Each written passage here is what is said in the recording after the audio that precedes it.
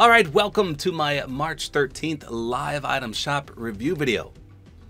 So does anyone ever notice that their item shops are differently laid out sometimes? So I was just on my PS5 and this was not at the top of the item shop.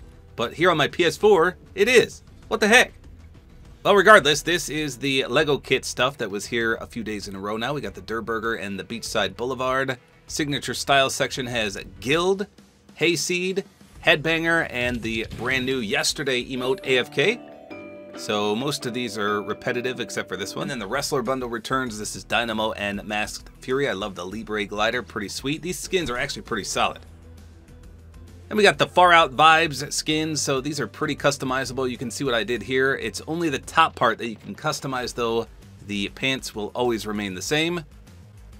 So pretty much you can alter the tie-dye and that's about it. Same thing for the Far Out Vibes pickaxe. There's the one I made. Nice orange and black and white. Now look at this. I thought these were coming out tomorrow, and yet here they are in the item shop tonight. So that's a pleasant surprise. The Radiant Moon bundle.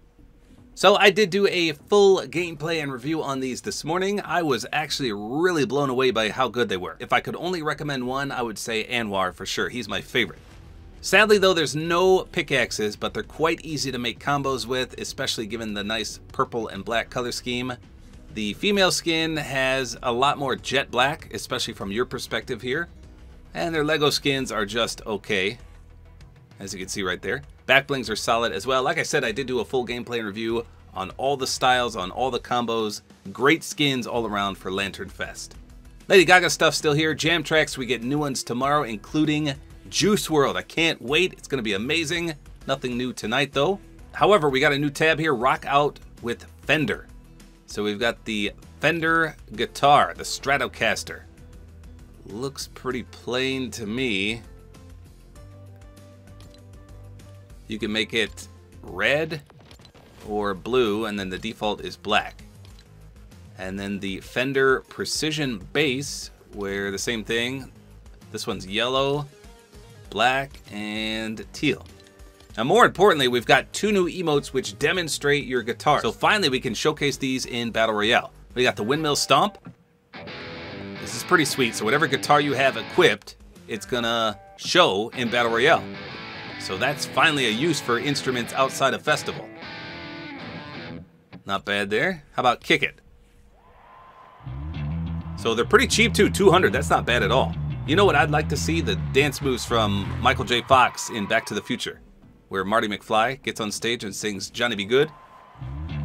And look at this, the Invincible collab is back. Omni-Man and Invincible plus Adam Eve. I did do a full gameplay and review on these when they first came out.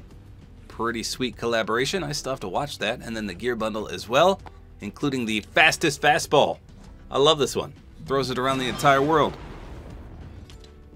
And then we got the Start Your Engines with the Dominus GT bundle, with the wheels and the boosts, and then all the special offers from yesterday. There's also a PlayStation Celebration Pack, which I did a full gameplay and review on this morning as well. Pretty solid item shop though, and like I said, pleasantly surprised that the Lantern Fest skins are here a day early.